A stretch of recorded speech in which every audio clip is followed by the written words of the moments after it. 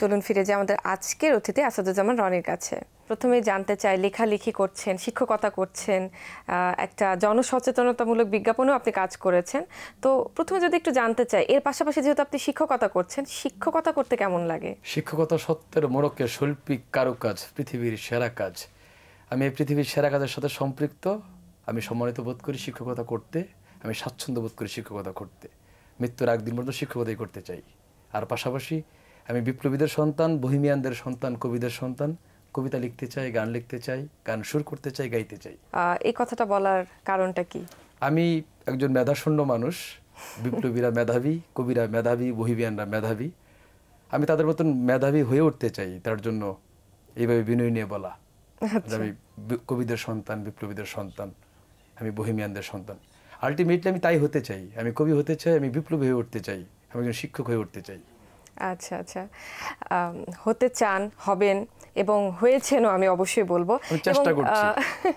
এবং এর জন্য নিশ্চয়ই অনেক প্রিপারেশন নিতে হয়েছে, এর আগে একটা প্রস্তুতির ব্যাপার থাকে। একটু প্রস্তুতি সম্পর্কে জানতে চাই, আর কবে থেকে শুরু করেছেন আপনি? আমি যখন ক্লাস 8-এ পড়ি তখন আমি একটা কবিতা পড়েছিলাম। কবিতাটা পড়ে হাউমাউ করে কেঁদেছিলাম দীর্ঘক্ষণ। আমি মাঝে মাঝে কবিতাটা পড়ি এবং কাঁদি। তালেব মাস্টার কবিতার নাম, ডক্টর আসাদুজ্জামান স্যারের লেখা। তো ওই কবিতা পড়ে আমি ইন্সপায়ার্ড, আমি একজন শিক্ষক হব, আমি ক্লাসরুম পাহারা দিব, আমি শিক্ষার্থীর অভিভাবক হব। ওই কবিতাটাই মূলত আমাকে শিক্ষকতা করার জন্য ইন্সপায়ার্ড করেছে। আমি কবির কাছে কৃতজ্ঞ, আমি কবিতার কাছেও কৃতজ্ঞ যে কবিতার জন্ম না হইলে আমি হয়তো শিক্ষক হয়ে উঠতে পারতাম না, বা শিক্ষক হওয়ার যে চেষ্টা আমার সেটাও করতে পারতাম না। দেশ গঠনের শিক্ষকদের যে ভূমিকা, একটা গুরুত্বপূর্ণ ভূমিকা রাখছে, একটু যদি বলতেন আমাদেরকে যে আসলে শিক্ষকতা কতটা চ্যালেঞ্জিং। আমি একটা আমার কবিতার কোট করেছি কিছুক্ষণ আগে, যে সেরা কাজ এটি। এই সেরা কাজটা করতে গেলে সেরা চ্যালেঞ্জ নিতে হয়। আমি যখন দেখি আমার শিক্ষার্থী আমাকে ছাপিয়ে যায়, তখন আমি আনন্দিত হই, আমি আনন্দ কান্না করি। আমি যখন দেখি আমার শিক্ষার্থীরা হয়ে উঠতে পারছে না, তখন আমার রক্তক্ষরণ হয়, তখন আমি প্রশ্নবিদ্ধ হয়ে যাই। তো চূড়ান্ত চ্যালেঞ্জ নিয়ে প্রতিনিয়ত কাজ করি। শিক্ষকতা চূড়ান্ত চ্যালেঞ্জের নাম, শিক্ষকতা চূড়ান্ত সৃজনশীল কাজের নাম শিক্ষকতা। সো এই সৃজনশীল কাজ, এই চ্যালেঞ্জের কাজটা করে আমি স্বাচ্ছন্দ্য বোধ করি। আমি প্রতিনিয়ত চ্যালেঞ্জ নিতে প্রস্তুত আছি এবং চ্যালেঞ্জ নিচ্ছিও। আপনি তো অনেক ক্রিয়েটিভ কাজের সাথে জড়িত আছেন, গান লিখছেন, জনসচেতনতামূলক একটা বিজ্ঞাপনে কাজ করছেন। আচ্ছা, বিজ্ঞাপনটা সম্পর্কে যদি প্রথমে আমাদের একটু বলেন। কবিরা, বিপ্লবীরা, ওনারা হচ্ছে এই সমাজের প্রতিনিধিত্ব করে, মূলত এরাই সমাজের প্রতিনিধি। তো আমি ওনাদের সন্তান হিসেবে আমার কিছু দায়বদ্ধতা আছে। আমি কবিতার মানুষ, আমি কবিদের মানুষ, আচ্ছা, আমি পতাকার মানুষ, আমি দেশের মানুষ। তো গণমানুষকে সচেতন করার জন্য ঢাকা সিটি কর্পোরেশন এবং ওয়াটার এইড, এই দুইটি অর্গানাইজেশন মিলে একটা টিভিসি বিজ্ঞাপন, মানে টেলিভিশন কমার্শিয়াল তারা তৈরি করেছে। সেই বিজ্ঞাপনে আমি একজন তরুণ কবি হিসাবে আমি কি ভাবি, কিভাবে মানুষকে সচেতন করা যায়, সেই কাজটা আমার উপর ছিল। আর আমি মূলত তো কবিয়াল মানুষ, আমি সেই কাজটা করতে স্বাচ্ছন্দ্য বোধ করেছি।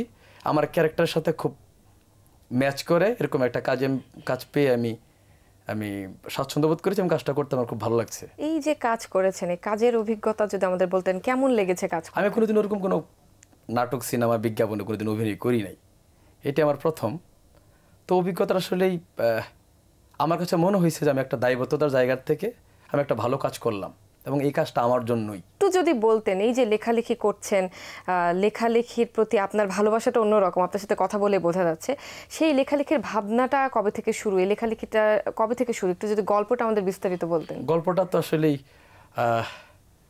একেবারে সত্য কথা বলি। প্রেমিকাকে চিঠি লিখতাম এক সময়। আচ্ছা, প্রেমিকাকে চিঠি লেখার মধ্য দিয়েই বলা যায় লেখালেখির হাতে খড়ি। আর যখন বিশ্ববিদ্যালয়ে পড়ি তখন আমি আমার মেস ভাড়া দিতে পারতাম না, আমি চলতে পারতাম না, টিউশনি করতাম। আর বাংলা বাজার আমি পার্ট টাইম ফর্মা লিখতাম, মানে একাডেমিক বইয়ের ফর্মা লিখতাম। সেই একাডেমিক বইয়ের ফর্মা লিখতে লিখতে আর টিউশনি করতে করতে আমার শিক্ষা জীবন সমাপ্তি ঘটে, আর আমি লেখক বনে যাই। আজকের যে আসাদুজ্জামান রনি, সে হচ্ছে একেবারেই প্রেমিকাকে লিখে লেখক হয়ে ওঠা, আর পেটের দায়ে বাংলা বাজারে লিখে লেখক হয়ে ওঠা। একেবারেই সত্য কথা এটা। এবার যদি একটু আপনার বইয়ের কথা জানতে চাই আপনার কাছ থেকে, কি কি সৃজনশীল বই আপনি আমাদের উপহার দিয়েছেন সেইগুলো সম্পর্কে যদি আমাদের একটু বলেন। এখানে আমি একটু ব্যর্থ এই কারণে যে আমি আগে বলেছি আমি খেটে খাওয়া দিনমজুরের সন্তান, আমি পেটের দায়ে লেখালেখি করতাম বাংলা বাজারে। আচ্ছা, আমার ভালো লাগা ছিল, অসাধারণ ভালো লাগা আমার লেখালেখি নিয়ে, ক্লাসরুম নিয়ে আমার অসাধারণ ভালো লাগা। আমি শিক্ষকতা করি, একাডেমিক বইটা লিখতে আমি স্বাচ্ছন্দ্য বোধ করি। একাডেমিক বইয়ের বাইরে আমার ওরকম কোনো সৃজনশীল লেখা নাই। লিটল বুক বিভিন্ন পত্রিকায় যে ছাপাগুলি, যে কবিতা প্রবন্ধগুলি ছাপা হয়েছে সেগুলিকে আমি আলটিমেটলি একটা ফর্মা আকারে বই আকারে আমি বাজারে দিতে পারি নাই, সেটা আগামী বইমেলায় দিব। আর এই বইমেলাতে একটা বই আসছে, সেটা হচ্ছে আমার জীবন উপাখ্যান। এই জীবন উপাখ্যানের মহানায়ক হচ্ছে Harun Rashid Khan Munnu, Munnu ceramics, Munnu group of ইন্ডাস্ট্রির যে মান্যবর চেয়ারম্যান, ওনার আত্মজীবনী। এটা আমার অনুলেখন সংকলন সম্পাদনা। এই বইটি মূলত যারা তরুণ, যারা উদ্যোক্তা হয়ে উঠতে চায়, যারা দিন বদলে পুরোদা হয়ে উঠতে চায়, একজন মুন্ন হয়ে উঠতে চায়, শূন্য থেকে পূর্ণ হয়ে উঠতে চায়, সাধারণ থেকে অসাধারণ হয়ে উঠতে চায়, ঠিক তাদের জন্য এই বইটা অবশ্যই সবার পড়া উচিত। এত সুন্দর করে আপনি বলছিলেন। যদি একটু জানতে চাই, আপনি তো পাঠ্য বই লেখেন, আপনি আমাকে দেখিয়েছিলেন, আমি বইটা দেখেছি, এবং ইংলিশ লিটারেচারের উপরে গ্রামার, কম্পোজিশন, একটু যদি প্রসেসটা আমাদের বলতেন, আসলে কিভাবে লেখেন এই বই আর কিভাবে লেখা সম্ভব? সৃজনশীল লেখার একটা পেন্টামিটার আছে। আচ্ছা, একাডেমিক বইয়ের লেখার একটা পেন্টামিটার আছে, একটা ফরম্যাটকে অনুসরণ করে আমরা লিখি। তো এই যদি বলা যায় এই যে একাডেমিক বইয়ের লেখক হয়ে ওঠা বা সৃজনশীল বইয়ের লেখক হয়ে ওঠার পেছনে যে যদি জানতে চান, তাহলে সেটা মূলত একজন ভালো পাঠক হওয়া, আগে বেশির থেকে বেশি পড়া, বেশির থেকে বেশি পড়ার মধ্য দিয়ে লেখক হয়ে ওঠা, লেখার চেষ্টা করা। এছাড়া আপনি গান লিখেছেন, বেশ কিছু গানের কথা আমরা জানি। বাসুর একটা গানের আপনি লিরিক লিখেছেন, সেটার অভিজ্ঞতা যদি আমাদের একটু বলতেন। বাসুদেব ঘোষ বাংলাদেশের একজন প্রমিনেন্ট, একজন কি বলা যায় সুরকার। জি, উনি ওনার অভিসারী সময় অ্যালবামে আমার একটা গান ইনক্লুড করেছে। তো উনি এটাকে ওনারই সুর, ওনারই গাওয়া, আমার লেখা আর কি। আর বেসিক্যালি আমি মানুষের যে গান, গণসঙ্গীত, এই গণসঙ্গীত লিখতে পছন্দ করি। আচ্ছা, আমি চেষ্টা করছি একটা গণসঙ্গীতের অ্যালবাম করার জন্য, যেখানে আমার লেখা, আমার সুর, আমারই গাওয়া থাকবে। খুব সময় ধরে বলতে পারছি না কোন সময় এটা আমি বাজারে আনতে পারবো, বাট চেষ্টা করছি। গণমানুষের যে সঙ্গীত, গণসঙ্গীত, সেই গণসঙ্গীত নিয়ে আমি কাজ করছি। আমরা অপেক্ষায় রইলাম, আশা করি খুব দারুণ হবে এবং সবাই খুব দারুণ একটা কাজ পাবে। একটু যদি অন্য প্রসঙ্গে যাই, এর মধ্যে আরেকটা প্রসঙ্গ বলে নেওয়া ভালো, আমি আরেকটা দেশাত্মবোধক গানের অ্যালবাম করছি। গানগুলি আমার দেশ মাতৃকাকে ঘিরে। আমি পতাকার সন্তান, আমি পতাকার পাহারাদার হতে চাই, আমি শহীদ মিনার পাহারাদার হতে চাই। গণমানুষের জন্য গণসঙ্গীত করছি, আর পতাকার পাহারাদার বা এই শহীদ মিনারের পাহারাদার, আমার পাহারাদার হিসেবে আমার দায়িত্ব আছেই।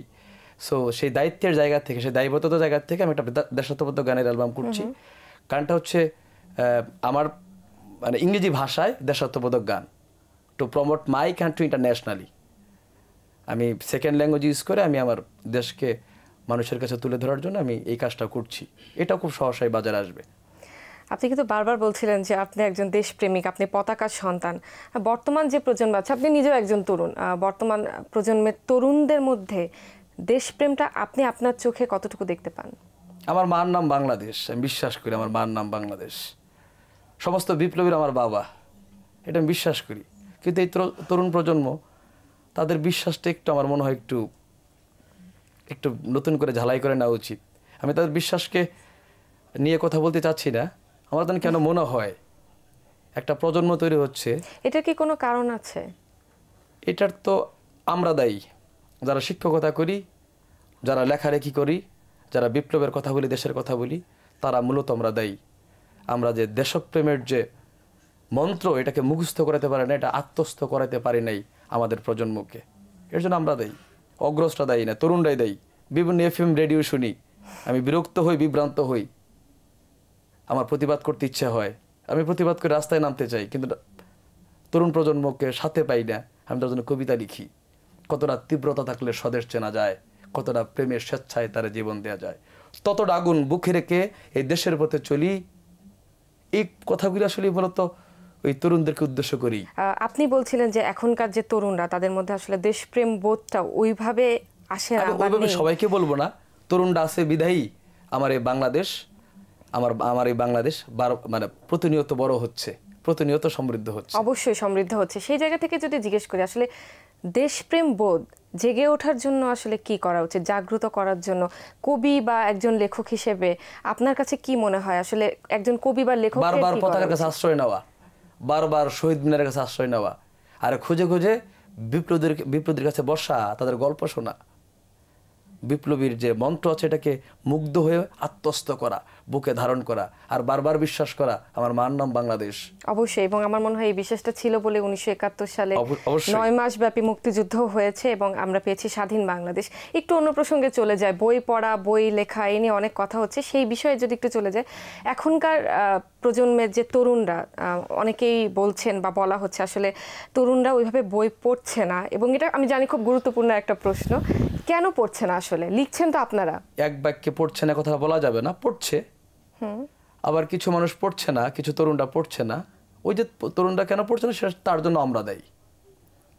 তরুণদেরকে আমরা কি যেন লেখা দেই, সেগুলো লেখা হয়ে উঠে কিনা, তরুণরা পড়বে কিনা সেটা দেখার বিষয়।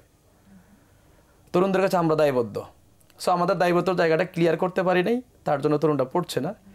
আর কিছু তরুণরা বিকলাঙ্গ হয়ে পৃথিবীতে আসছে, তারা কখনোই পড়বে না। সেটা খুবই পার্টিকুলার কয়েকজন, হাতে গোনা কয়েকজন, তাদেরকে নিয়ে আলোচনার বিষয় না। আচ্ছা, তো সিংহভাগ দায়িত্বটা বা ব্যর্থতাটা আমাদের জন্য পড়ছে না। কিছুদিন আগে মাসব্যাপী অমর একুশে বইমেলা শেষ হলো, এবং আসলে সত্যি কথা বলতে কি ওইভাবে কি পাঠক শ্রেণী তৈরি হয়েছে? আমরা কিন্তু বিভিন্ন জায়গায় দেখছি যে অনেকে শুধুমাত্র বইমেলায় আসেন বেড়াতে, বই পড়তে বা বই কিনতে নন। তো সেই জায়গা থেকে যদি আপনাকে প্রশ্ন করা হয় আসলে পাঠক শ্রেণী তৈরি করার জন্য আমরা কি করতে পারি? বইমেলাটা আমি চাই না বাণিজ্য মেলার মতন বইমেলা কোনো একটা ঘোরাঘুরির জায়গা হোক। চূড়ান্ত মেধাবীদের জায়গা হচ্ছে বইমেলা, চূড়ান্ত লেখকদের জায়গা বইমেলা, চূড়ান্ত পাঠকদের জায়গা বইমেলা। আমি এই বইমেলাতে অলেখক, অকবি, অপাঠকদেরকে এটা মানে আসুক তারা, এটা আমি প্রত্যাশা করি না। তো যেহেতু লেখক পাঠক মানে এই শ্রেণীর মানুষের জন্য বইমেলাটা ওই পার্টিকুলার মানুষদের জন্যই হোক। এর জন্য সরকার এবং আমরা যারা লেখালেখির সাথে সম্পৃক্ত আছি ঐক্যবদ্ধ হয়ে কাজটা করা জরুরি। একটা পরিকল্পনা দরকার। অনেক ভালো লাগছিল আপনার সাথে আড্ডা দিতে, একটু ব্যতিক্রমী আড্ডা চলছিল আপনার সাথে। আমরা একদম শেষ মুহূর্তে চলে এসেছি। শেষ মুহূর্তে আপনাকে প্রশ্ন করতে চাই, গান লিখছেন, শিক্ষকতা করছেন, লেখালেখি তো হচ্ছেই, আপনার ভবিষ্যৎ পরিকল্পনাকে, আপনার স্বপ্নটাকে, আপনি কি স্বপ্ন দেখেন? যত সৃজনশীল কর্মকাণ্ড আছে এই কর্মকাণ্ডের সাথে নিজেকে সম্পৃক্ত রাখতে চাই। আচ্ছা, সম্পৃক্ত থাকতে চাই, ব্যস্ত থাকতে চাই, ব্যস্ত রাখতে চাই। একটা পরিশীলিত পরিভ্রমণের মধ্য দিয়ে, কিছু ভালো কাজ করার মধ্য দিয়ে সমগ্র জীবনকে উৎসর্গ করতে চাই, দেশের জন্য, পতাকার জন্য, শহীদ মিনারের জন্য। সবকিছু যেন পূরণ হয়। অনেক ভালো থাকেন, অনেক ধন্যবাদ। আপনাকে ধন্যবাদ। প্রিয় দর্শক, এতক্ষণ কথা হচ্ছিল অতিথির সাথে, এবার সময় হলো বিদায় নেবার। আমাদের অনুষ্ঠান সম্পর্কে আপনার যে কোনো মতামত ও পরামর্শ জানাতে লিখুন এই ঠিকানায়। প্রযোজক দিন প্রতিদিন, বাংলাভিশন, নূর tower, 110 Bir Uttom CR Dutta road, Dhaka 1205। Phone 96320303 আমাদের ইমেল অ্যাড্রেস dinprotidin@banglavision.tv। কথা সাহিত্যিক হুমায়ুন আহমেদের একটি উক্তি বলে বিদায় নেব আজ। তিনি বলেছেন, গল্প উপন্যাসের নায়ক নায়িকাদের সুখ দুঃখে যারা কাতর তারা সাধারণত নিজেদের সুখ দুঃখের ব্যাপারে উদাসীন হয়। প্রিয় দর্শক, সবাই ভালো থাকুন, সুস্থ ও সুন্দর থাকুন। আজ সারাদিন সবার জন্য শুভ ও কল্যাণময় হোক।